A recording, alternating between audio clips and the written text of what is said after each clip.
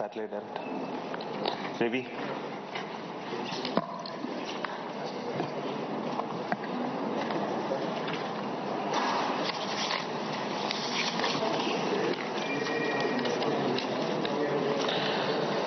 So congratulations, the space community of India. So we have a new launch vehicle, small satellite launch vehicle SSLV. In its second attempt today, SSLV D2 has placed the EOS-07 satellite in its intended orbit very accurately. Along with the EOS-07, two more satellites were also placed in the required orbit, Janus-1 through NSIL and from the Antares, and AzaadiSat through InSpace realized by the space kits. So congratulations to all three satellite teams for making the satellites as well as placing in the right orbit, and I wish all the very best to the rest of the operations of the satellite for accomplishing their mission goals. Probably all of you are aware that SSLV had its maiden flight, SSLV D1, and we had a narrow miss of placing the satellite in the orbit because of a shortfall in velocity. And I'm very happy to report that we have analyzed the problems faced in the SSLV D1, identified the corrective actions, implemented in a very fast pace, qualified all of those new systems, went through large amount of simulations and studies to ensure that the vehicle will become success this time. And I'm very happy to see that the really intended model of the vehicle has been executed in reality in flight. So we have also a good news that the orbit achieved by the vehicle today, using its very novel, cost-effective and very innovative guidance and navigation system, is exceedingly good. We were targeting to put it in a 450-kilometer orbit. We have very close apogee and perigee, as well as inclination is very small, error only. And this also shows that the new model of the vehicle navigation system and electronics that we incorporate in SSLV is doing very well.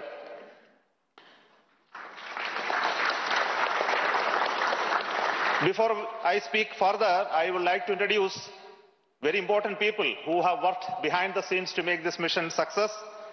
First and foremost is the mission director of SSLV, Sri S Vinod, who is a veteran of the PSLV era, who has taken this task of developing this vehicle along with a small team of people. I think they have toiled for the first mission as well as second mission. Now I will hand over to him to talk about the vehicle, and also then to the project director of the satellite, EOS-07, Sri Ravichandra Babu, will speak after that. Over to you.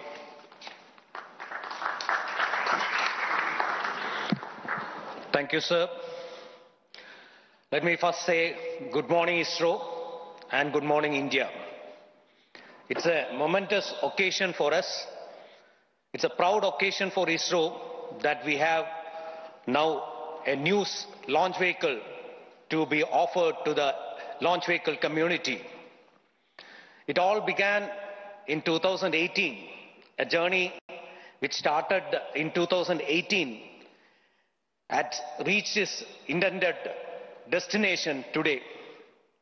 The journey which has traversed through its nascent phase of configuration, realization, fabrication, testing, analysis, and finally it even had to overcome the COVID phase.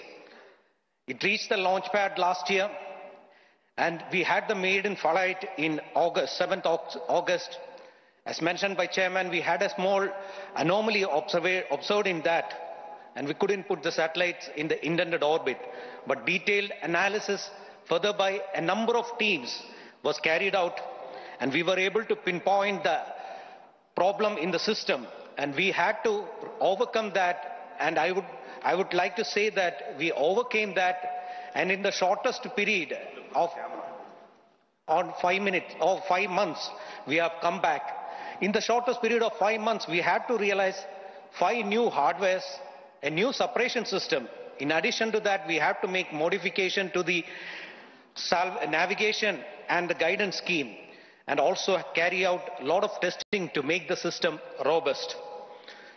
Today, we could accomplish with this launch, the laid objective of SSLV, that's to have a low-cost, low turnaround time satellite which can offer launch on demand.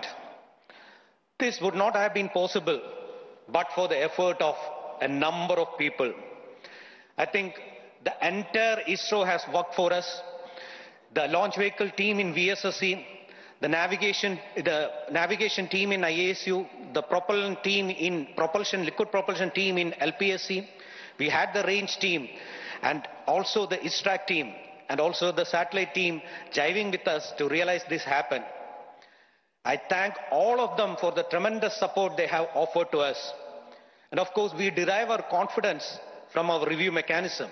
There have been a lot of review mechanism, and starting from the design review, the configuration review, then the post-flight review, the post-test analysis, all those things, the review mechanism has helped us, and I today acknowledge the rigorous review conducted by all the review committee and thank them for the support.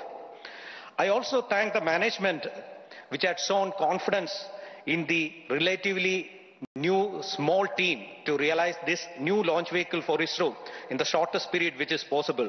Especially our chairman, S Somnath, who is the main architect of the vehicle, and he is considered as the system engineer for this.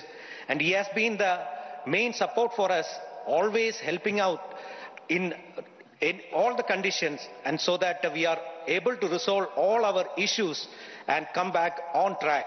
Thank you. Well, clearly, ISRO has a new member to its family. Just to draw things into context, what S Somnath, the ISRO chairman, did state, which is also significant, is the fact that they identified the previous reason for the failure, rectified the same, and of course, now the good news coming in. We'll, of course, keep a close eye on that huge story here.